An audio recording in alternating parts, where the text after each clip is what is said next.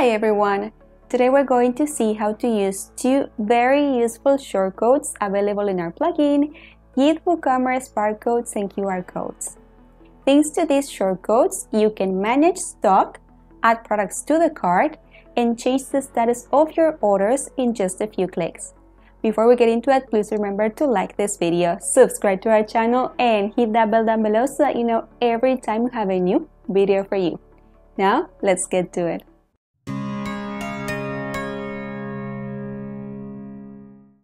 The first thing we're going to do is insert the YITH product barcode shortcode into a page so we can scan products or type their codes on the front end. So we're going to create the page first. Let's go to Pages, Add New. I'm going to name this page Products Shortcode, and I'm going to add a shortcode here. This is the shortcode that we have to enter here. I'm going to click on Publish. And now let's view the page. Okay, so here's my title and here's the shortcode, okay? The shortcode adds this title, product barcode, this description, type or scan the barcode value here, and this input field. Enter the barcode here. I already generated the barcodes for my product, so I'm going to enter one of those codes here.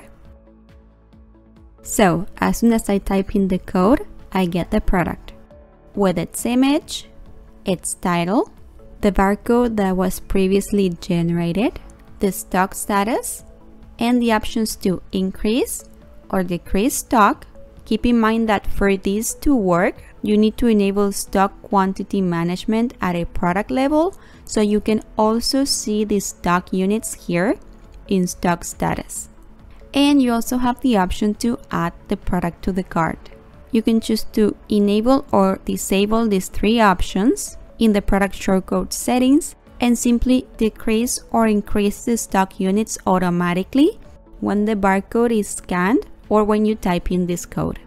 Now, keep in mind that I typed in the code with my keyboard, but if you want to use a barcode reader or a barcode scanner app, you can of course do it. Just make sure that the barcode reader or the phone is connected to the computer, since this functions as a copy-paste tool.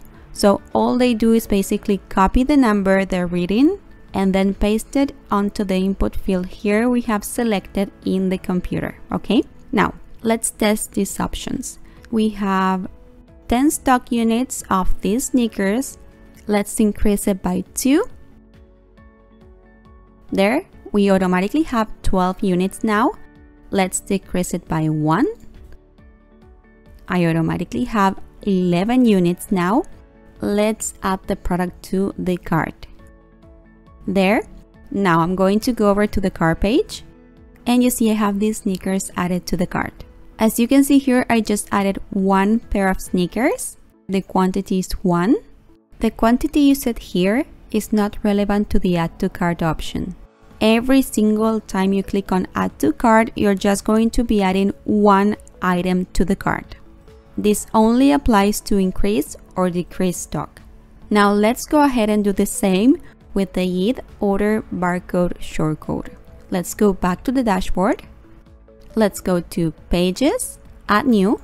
We're going to name this page Orders Shortcode, and we're going to add the shortcode here. There we go, YITH order barcode. Now let's publish and view page. Same thing happens here. I have the page title, and the YITH order barcode shortcode adds this title, order barcode, this description, type or scan the barcode value here, and this input field where we can read, enter the barcode here. Since I already configured the plugin to generate barcodes for orders, I'm going to enter the code of an existing order on my site, okay? Again, we get the result automatically as soon as we enter the code. In this case, we can see the order details. We have the order number, the customer, when it was placed, the customer email address. We have the product that was purchased, the order status, which right now is on hold, the total amount, the barcode, and two buttons right here, a processing and a completed button. What these buttons do is basically change the status of the order to processing or completed. You can also choose not to show these buttons and simply set the order status to processing or completed automatically when scanning or typing in the code, okay? So the order is on hold now. Let's update it to processing. There we go. It is processing right now. Now we can also change it to completed. It's that easy to change the order status, and of course every single change you make using these shortcodes are going to affect your store, so they're going to be visible on your dashboard. Let's go back to the dashboard, to WooCommerce, orders, and there we go. This is the order and this is the new status. It was changed from on hold to completed. The order is now completed. Okay, so that's how you can insert and use these two shortcodes. I hope you enjoyed this tutorial. If you did, please give this video a big thumbs up and we'll meet again for our next video.